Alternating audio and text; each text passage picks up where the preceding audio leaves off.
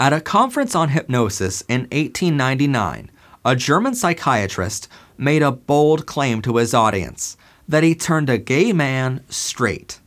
In his professional opinion, all it took was a few 45-minute hypnosis sessions and a few trips to a brothel, where the gay man was told to have sex with a woman prostitute. His sad attempt to gain fame or professional promotion was the spark which ignited what we now know as conversion therapy.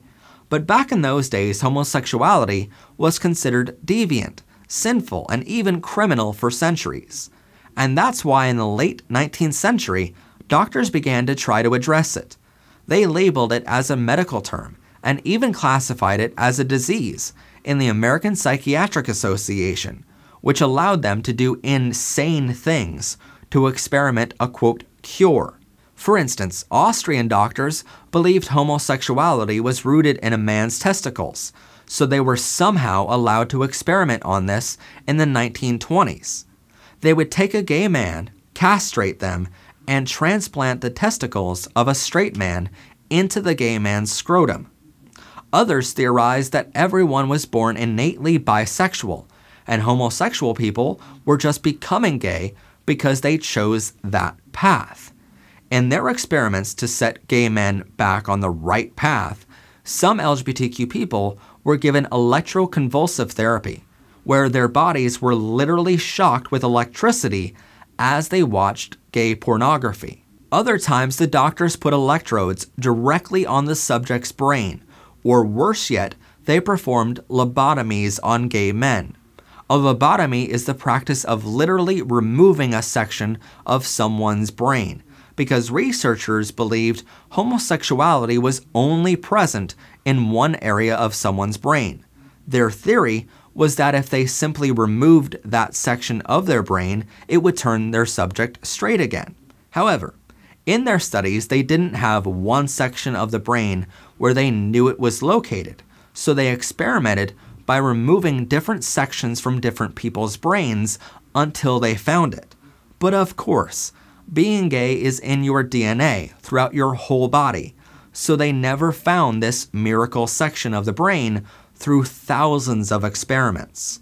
Some other doctors thought they could scare LGBTQ people back to being straight, so they gave gay men chemicals which made them vomit whenever they saw photos of their gay lovers, and researchers even hooked up the gay subjects' genitals to electrical devices to shock them whenever they saw pictures of same-sex genitals. By 1973, gay rights activists finally won in the APA, reversing its idiotic notion that being gay was a mental illness.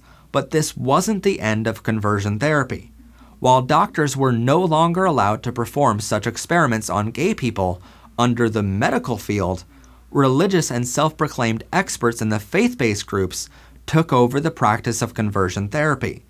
While reports claim that all of these medical experiments are still happening in conversion therapy camps across the world, nowadays, gay conversion therapy camps mostly focus on isolating the subject and trying to pray the gay away. Many organizations psychologically and even sexually abuse subjects, and this leads to massive numbers of victims having actual mental health needs after attending such camps.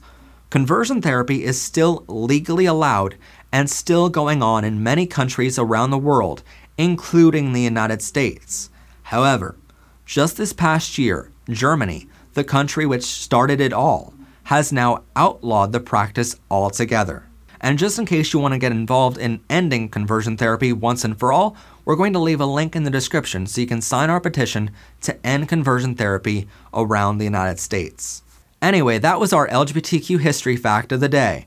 Please join us in fighting for LGBTQ education in all schools by signing the petition linked below. While you're down there, consider supporting our show by checking out our Pride Academy student collection in our merchandise store. Don't forget to like this video, comment your LGBTQ-friendly thoughts, hit that rainbow subscribe button so you don't miss out on new episodes of the show, and share this video with others. As always, I'm your host, Matt Haslam. This has been PBR. Thank you so much for watching and have a gay day, everyone. Watch Powered by Rainbows Season 3, only on MHP TV.